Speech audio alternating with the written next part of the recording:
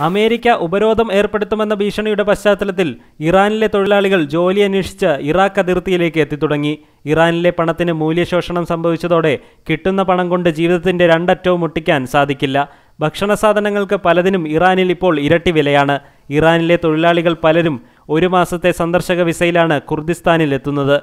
കേരളത്തിലെത്തുന്ന ഇതര സംസ്ഥാന തൊഴിലാളികളുടെ അവസ്ഥയാണ് ഇറാനിൽ നിന്ന് തൊഴിൽ തേടി ഇറാഖിലെത്തുന്നവരും നേരിടേണ്ടി വരുന്നത്. എന്നാൽ ഇറാഖിലെ തൊഴിലാളികളുടെ നിലയും അത്ര സുഖകരമല്ല. News desk S news.